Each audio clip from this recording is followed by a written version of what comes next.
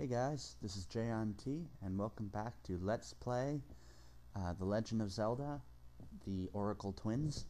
I did off-screen that bomb thing and got a small key. It just took me one more try. But yeah, that's an annoying room.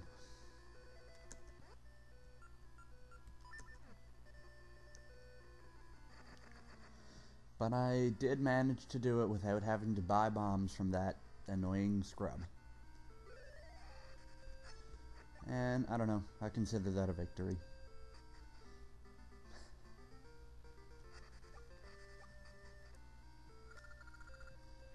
Snake's remains.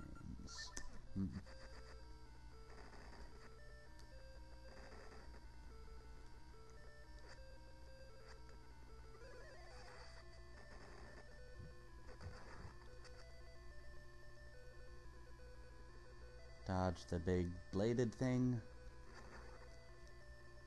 Get some more bombs. Replenish our supply.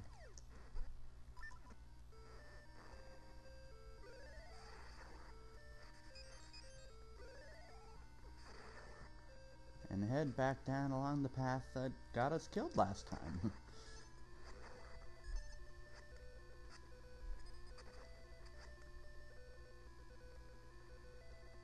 Okay, this time I'm going prepared. Ha! Stupid bat, you're not gonna hurt me this time.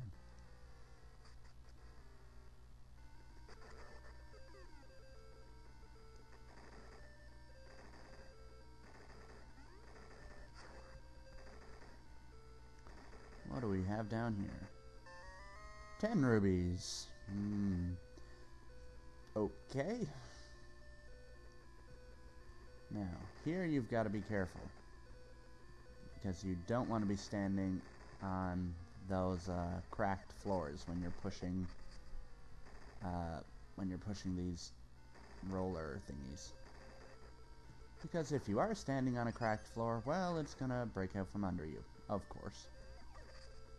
As all cracked floors always do in video games. Oh, we have found the mini-boss. Oh, it's this guy. You guys will remember him from in Link's Awakening. He was an actual boss. And he had, I believe, exactly the same attack pattern.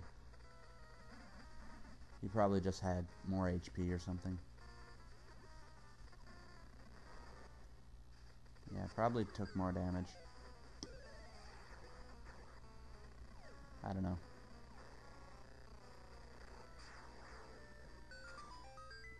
Whoops. Didn't mean to do that. Either way, whether he's harder now than he was in A Link to the Past doesn't really matter, because he's still really easy.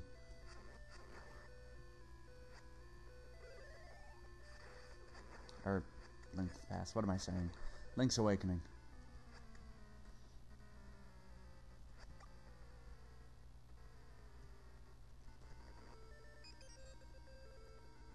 We'll blow up that hole later.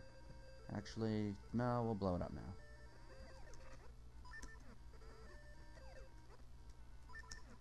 Just for the heck of it.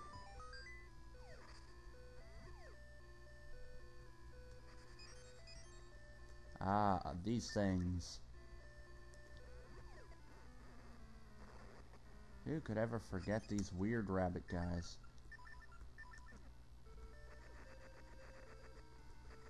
Oh, does the boomerang not affect them? Oh, apparently not. Oh well. We've got an unlimited supply of bombs, so we'll just throw bombs into the rabbit pen until they die.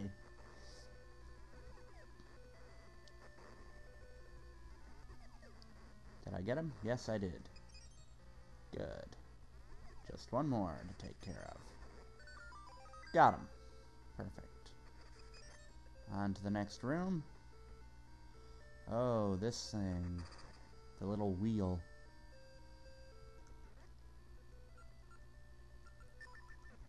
It always turns one way and then it turns back. When the mouth opens, attack from within, then superhuman strength will prevail. Ah. That's a clue on how to beat the next boss. Which it seems is down this way.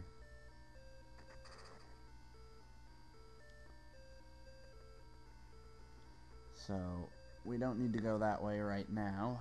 What we need to do instead, we need to find a way... Oh, actually no, we don't need to do that yet either. First we'll see what's over here. Ah, a key up there. Whoa, ah! Ow. Oh. Oh, I hate not having the ability to jump. Man.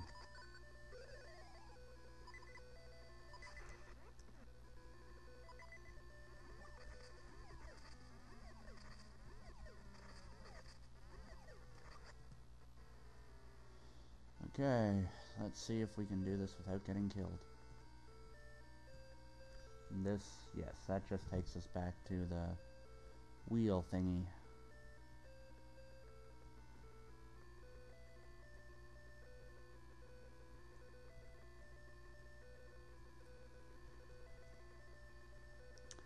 And up here, I believe, is the nightmare key, or the boss key. They're not called nightmares in this game. I don't know. My head is... I'm not thinking straight today. I'm tired or something.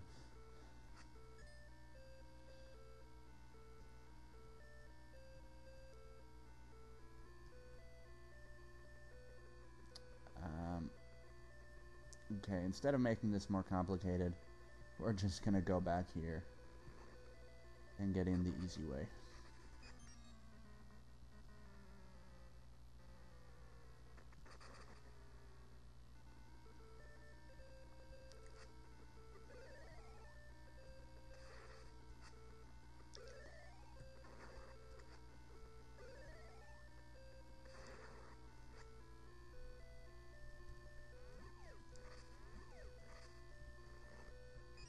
Come on, I need one more heart container. There we go. Now, time to take out this boss. And, what do you know? It's a Dodongo. Bombs? Yeah.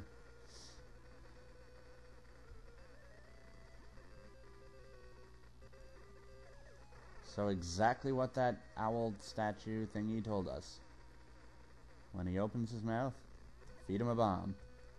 Then, throw him onto the spikes. Whoa. And don't get hit when he rams you. Tries to ram you.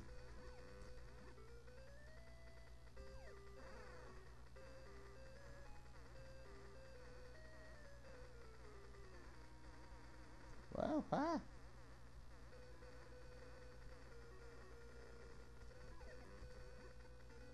Well, bang. And he's dead. Well, that was kind of easy.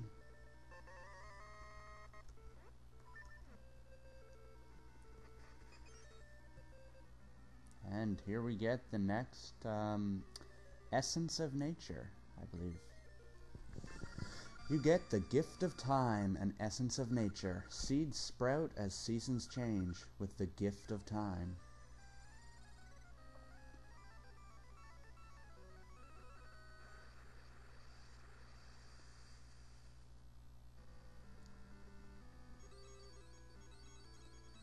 And the Maku tree says, "Thank you, Link.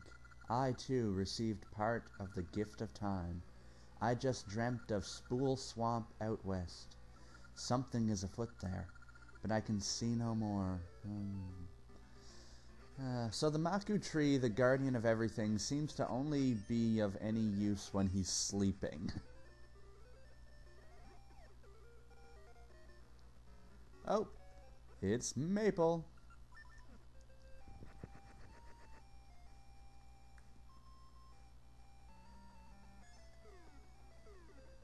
Oh. Yes, me again. Do I have a grudge against you? Not quite.